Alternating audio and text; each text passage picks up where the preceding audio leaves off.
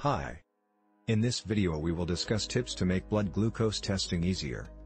Blood glucose testing will tell you if your blood glucose levels are high or low or normal. This will help you to keep track of your diabetes. Tip number 1. Wash your hand thoroughly with water and soap. Tip number 2. Make sure your hands are dry. Tip number 3.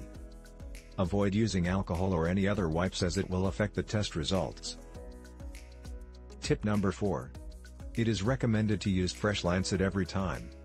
This will make finger stick less painful. However, if it is not possible to change the lancet every day, then change it as frequently as possible.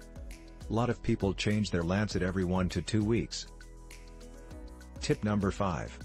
Select a setting for the shortest or smallest depth of penetration to get enough blood. Tip number 6. It is better not to use thumb and index finger. Both of these are used more often. Therefore, a small cut or prick may hurt with daily activity. Tip number 7. It is better to avoid using same finger and same spot for blood glucose testing.